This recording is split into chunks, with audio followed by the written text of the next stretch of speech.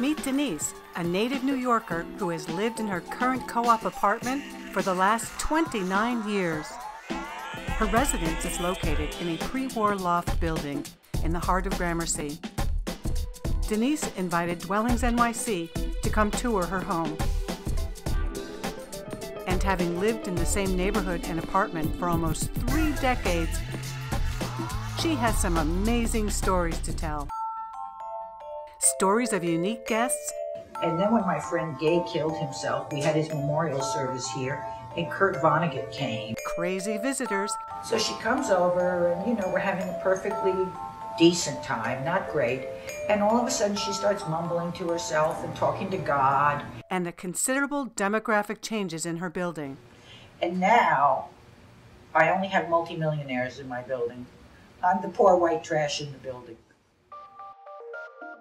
Denise's loft is approximately 2,000 square feet. It features a large living room, 2 bedrooms, 2 baths, an open kitchen with a dining area, and an oversized bookcase. So my favorite thing about this apartment when we moved in was the bookcase with the rolling ladder, and you can see why.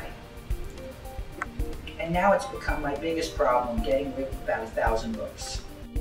Today, the loft is valued over $2 million, and it's surprising to hear how much Denise and her husband at the time paid for the apartment. We paid $385,000, which at the time was quite a bit of money. We paid cash because I knew my husband was so crazy we'd never be able to keep a mortgage going. And the price before that? When the building first went co-op, 6 years before we bought it, had sold for $20,000. And before we bought it, somebody owned it who was an alcoholic and hid boxes and things in front of all the like broken molding and broken mirrors in the bathroom. He would only allow the apartment to be shown 2 hours a day because it was the only time this apartment had any light. And my ex-husband came at night when I wasn't around and measured in the dining room because all he cared about was a 3-cushion billiard table, which is what he needed. So we had to tear down a wall and a counter space in the kitchen so his 3-cushion billiard table would fit in the dining room, and he measured it and he offered full ask. The billiard table eventually left with the husband and was replaced with the dining table, and the dining area became Denise's favorite part of the apartment. So my favorite part of the apartment is my dining table, where I live and where I have my friends over. I usually have 2 or 3 times a week people come over and hang out and have dinner. 30 years ago, Gramercy was not the prestigious area that it is today, and we asked Denise why she chose the neighborhood. We lived on 24th and 7th Avenue when my daughter was born. And one night, I'm walking down the street on 23rd Street, and there are these 2 guys walking down the street. One of them is naked from the waist up, and he's got 2 nipple rings attached to a chain, which was attached to a collar around his boyfriend's neck. He was wearing chaps with no underpants, and he had a banana through his earlobe. So I decided that was no place for my child to grow up. So I looked around for a relatively middle-class, stable neighborhood, and this was the best I could do. But sometimes the grass is not always greener on the other side. When I first moved here, this was a no man's land. Every night, people would break into people's cars and you'd see all this broken glass on the street. There were hookers at 4 o'clock in the morning in cars and minivans. You couldn't go to Union Square Park. They redid a playground in there, and I would take my daughter and they would find works in the sandbox. You couldn't walk down Park Avenue South below 17th Street to 14th Street at night. It was incredibly dangerous. This apartment got broken into 3 times. They came in the back window 3 times. And now, I only have multimillionaires in my building. I'm the poor white trash in the building. Artists can't afford to live here anymore. But you're an artist and you paint. I'm the only person in the building that makes art. When I first moved in, we had several artists. We had singers, we had actors, we had designers. I think there are 3 families left that have lived here as long as I have.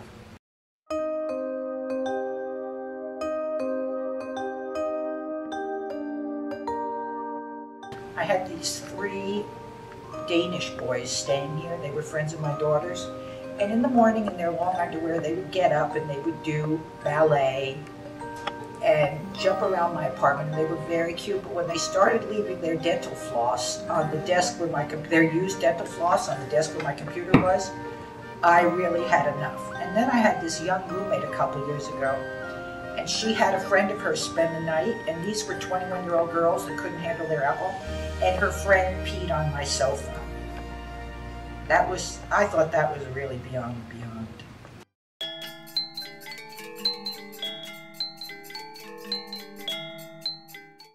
Oh, and my neighbor used to have her dog shit and piss on the roof. And that was annoying because you'd be up on the roof in your bare feet and you'd step in dog shit. And broken glass wasn't nice either on the roof.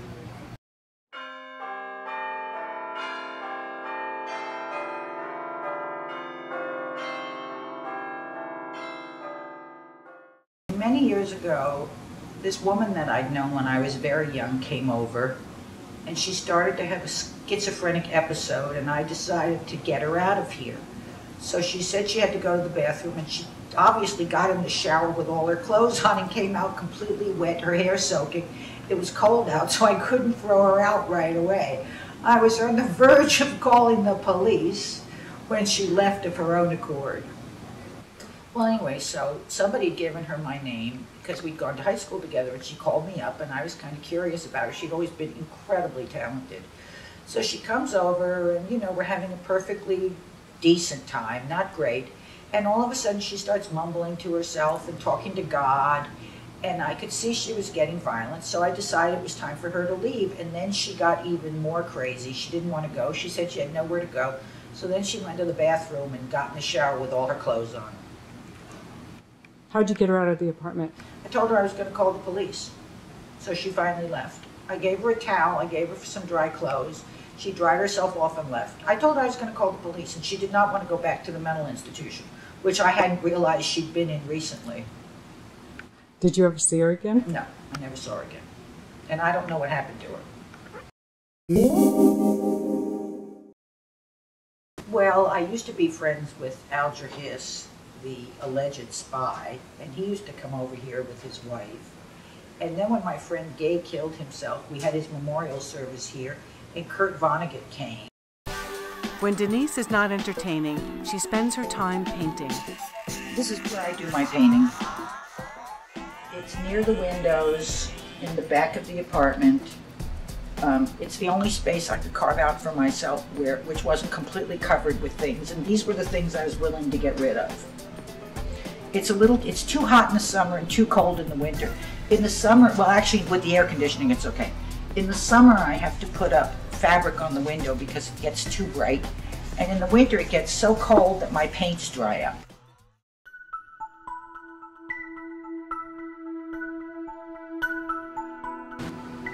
Well, I grew up in New York, so it's a love-hate relationship. I think I love the energy. I love the fact that it's almost like taking speed, because you feed off all the energy in the street, and it's very creative. Unfortunately, Manhattan is getting to be like a upper middle class theme park. I grew up on the Upper West Side, and when I was a child, it was Jews, because Jews weren't allowed to live on the Upper East Side. It was a lot of European refugees. It was a lot of Puerto Ricans, a lot of Dominicans, a lot of Haitians, and a lot of poor white people, which people find very difficult to believe now. I grew up in the West 70s. In the 1970s, Columbus Avenue, which really was a dump up until then, all these gay guys moved in. It just changed the whole look of the avenue. There started to be chic stores and chic restaurants, and that's when Manhattan really started to change in the 70s. In the 1980s, the city changed because people started to make money on the stock market, and so it became very glamorous. Young people that normally would have moved to the suburbs stopped wanting to live in the suburbs, so New York real estate went crazy. All these rich people that would have lived in Bedford, New York, or Greenwich, Connecticut, or Garden City decided they wanted to live in the West Village, in Chelsea, in Gramercy, on the Upper East Side, on the Upper West Side. So the real estate went crazy and the city became very gentrified. So landlords realized that they had these cash cows and they started to renovate the apartments and they got rid of everybody. So slowly but surely, all the ethnic groups in New York were pushed out. They were pushed out into Brooklyn, Staten Island, Queens, the Bronx. And slowly but surely, as people got richer and richer, the poor had to move further and further out of Manhattan, where originally they had a half-an-hour commute. Now it's not unusual for people that are making minimum wage to commute for an hour and a half, 2 hours. It's evolved tremendously. Now there's some good things about that. There's very little crime, but there's also very little diversity. Very few artists can live here. A gallery, for instance, pays so much rent that if you can't guarantee them $50,000, $60,000 a show, they can't afford to show you. Whereas galleries used to be able to take chances on young artists. They can't afford it anymore. With the high cost of living, escalating taxes, and the gentrification of New York City, Denise is concerned that she will one day soon be priced out of her neighborhood. Neighboring buildings include 50 Gramercy Park North, where apartments sell for over $3,000 per square foot, and the latest development at 18 Gramercy Park South, where apartments average over $4,000 per square foot and have sold between $13 to $42 million. Gentrification generally increases property values and reduces crime, but it also tends to strip neighborhoods of character and displaces people and small businesses. My plans for the future are really contingent on how much the maintenance in this building goes up. I have a big garden on the roof, which is the love of my life, and nobody in the building will help. They refuse to help, even though they all use it.